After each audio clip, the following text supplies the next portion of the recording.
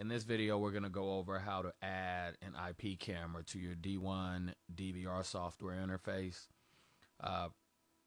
Let's say, for instance, you have the D1 DVR at your home, and you have an IP camera in a remote location, and you've viewed our other video that explains how to set that camera up at the remote location, and it's connected to the internet. You can view the footage. You can view that IP camera's footage on the DVR that you have at home.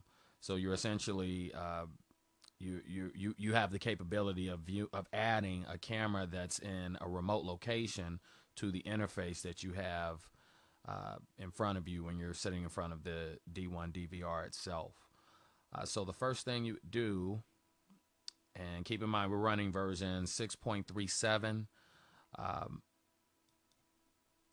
and this is what the interface is going to look like. In 6.37 and later, you would access the IP camera, the section of the interface where you add the IP camera. You would go to Menu and then choose Add/Delete IP camera.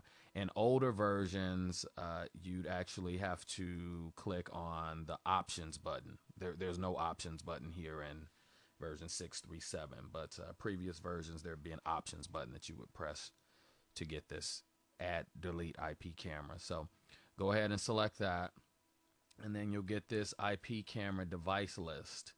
And what you need to do to add an IP camera is click the Add Cam button here. And what you need to do, you can name the camera. The one that we have is a box camera, so I'm just going to call it box IP camera.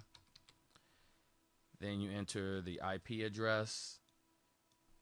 You don't enter the HTTP or anything. You just enter the IP address by itself. The connect port for ours is 8000.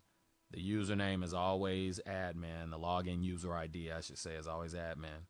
And the password for ours is 12345. And I'm going to click OK. And if the camera is set up properly and the DVR software is able to connect to it remotely, under connect status you'll see connect OK.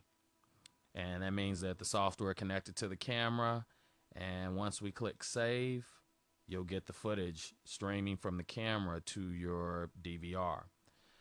If for some reason you don't get that connect OK message, it means that you'll have to go back and make sure that you set the camera up properly. And that's it. Right now you have access to the camera with any other camera that you have connected locally to the DVR, and it's indistinguishable from the other ones, even though it could be in a location on the other side of the world. And that concludes this tutorial.